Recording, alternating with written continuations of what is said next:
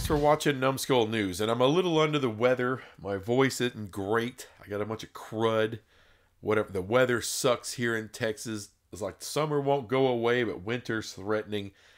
I don't know, but it's got me tore up to all to hell. Anyway, top 25, week 10 edition. Let's go. Oregon, fourth week, they're number one with 98 points. Number two, I don't give a damn what anyone says. Miami, 74 points. Nice win against Duke. Number three, Ohio State. And they had that freaking epic game against Penn State. They got the points. They move up from the 18th spot to the number 3 spot in the country. Ohio State with 71 points. At number 4 is Georgia with 69 points. They moved down one spot. That's just what happens. Ohio State jumped them. Number 5, SMU jumps up a lot with that win against Pitt. They were number 11. Now they're number 5 with 68 points. At number 6, Boise State. They keep just dumping on the wins. They keep the 6th spot with 67 points. At number 7 is Indiana with 65 points. Still undefeated and moving up in the rankings. Number 8 is BYU on a bye week this week with 64 points. They moved down a little bit, but that's okay. But, you know, the Big 12, not good things happen, but BYU is still undefeated. Number 9, Army with 61 points. Now, they went down a little bit, even though they won a game. You know, they're not beating ranked people. They're getting jumped. That's what happens sometimes. But a couple of weeks, they got Notre Dame, who's number 10 with 58 points. If they beat Notre Dame, folks, Army is skyrocketing. Number 11, Louisiana, Ragin' Cajuns, 52 points, holding strong. Number 12 is Tulane with 51 points.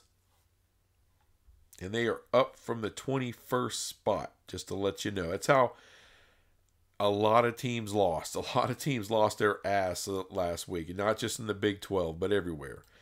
Number 13, Louisville. Speaking of losing your ass, beat Clemson last week. Got some points for that. Some extra points for beating a ranked team. 50 points for them. Number 14, on a bye week, is Texas. Still with 49 points. Still with every opportunity to move way up in this thing. Number 15, Memphis, 46 points. And they are up from number 19. And at number 16 is Pitt. Now, they were number 13. They dropped to number 16. It's not a big drop. Even though they got stomped by SMU. SMU was ranked above them last week. So they're not going to lose a ton of extra points. No extra points. It's just the loss. It isn't good. But remember, Pitt's one loss, and they got a chance to do some work here at the end of the season and get back in this thing. Number 17 is Penn State, big-time loss. And look, Ohio State, last week, I believe, what were they? They were 18th, and Penn State last week was number 5 in the country. So they lost some extra points because they're losing to a team that's way further down on the top 25. But they're still there, one loss, and have a chance to get back in this thing. Number 18 is Washington State on a bye week. 39 points, still there. At number 19 is Texas Tech. Huge, huge win against Iowa State. Such a big win. They knock Iowa State out of the top 25. At number 20, back in the top 25, WKU with 37 points. At 21, K-State.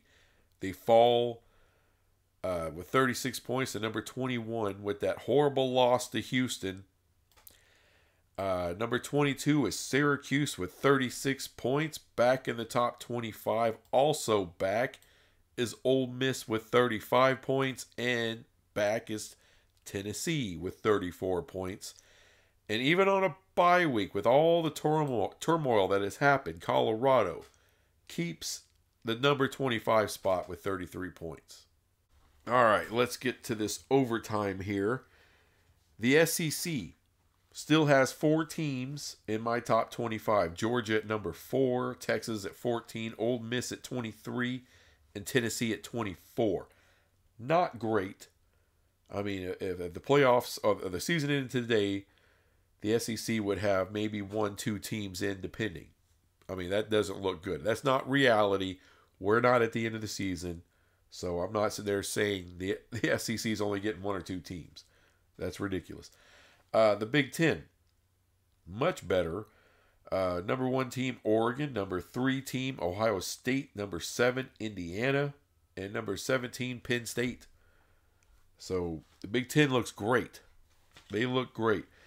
The Big 12 don't look as good, but they still got the number 8 team in BYU. Number 19, Texas Tech. 21, Kansas State. And 25 is Colorado. The ACC, they keep getting like 5 teams in this bitch. They keep getting them in. Don't know what to tell you. Number 2, Miami. Number 5, SMU. Number 13, Louisville, right there at the cusp.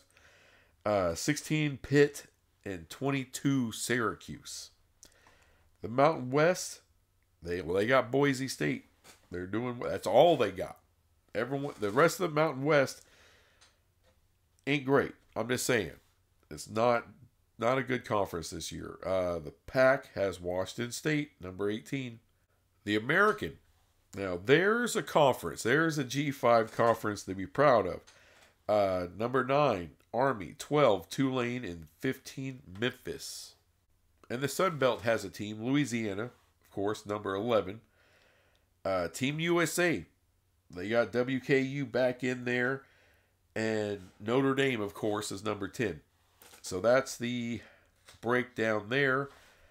I think you can say as of right now, as of after week 10, the Big Ten is, even though the ACC has more teams, the Big Ten is just, they're killing it in my top 25 using my point system. All right. The SEC, they can get all their teams right back into the mix. The ACC, they have 2 outstanding teams, and we'll see what happens with the other 3. The Big 12, it's going to be tough. Kansas State, Iowa State. Someone's just going to have to win Farmageddon and get into the Big 12 title game against BYU. That's what's going to have to happen. Or Kansas State and Iowa State lose more games before Farmageddon, and then Colorado slides up in there. So, a little rough for the Big 12, but we're not out of it yet. We still may get a couple teams in the playoffs, despite what anyone may say. Anyway, thanks for watching this crap, and I'll be back with some more crap later. Bye.